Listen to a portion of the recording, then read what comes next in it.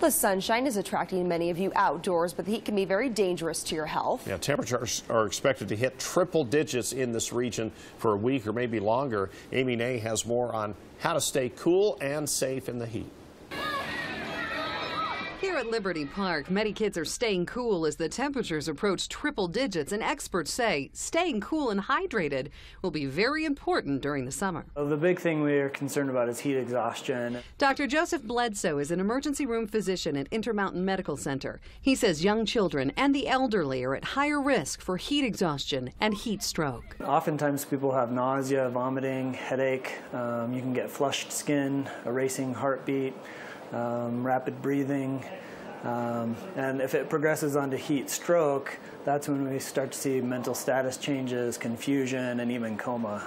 Another concern during the summer months, children being left inside cars. Last year, more than a dozen children died in the United States from being left in cars. That's why doctors say parents need to be vigilant. We'll see kids show signs of heat exhaustion within a few minutes of being in the car. So it's really dangerous to leave a young child in the car for any period of time.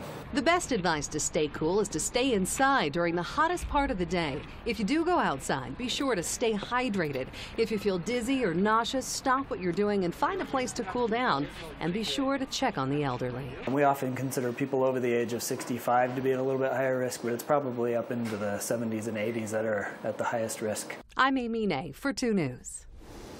And Dr. Bledsoe did mention the dangers of leaving children inside a hot car, and we should also remind you never leave your pet inside a car as well. Yeah, if you see a dog or child left inside a car, call 911 immediately. For more information on heat dangers, go to our website, KUTV.com, and click on the Check Your Health link. All good tips right there, especially with it heating.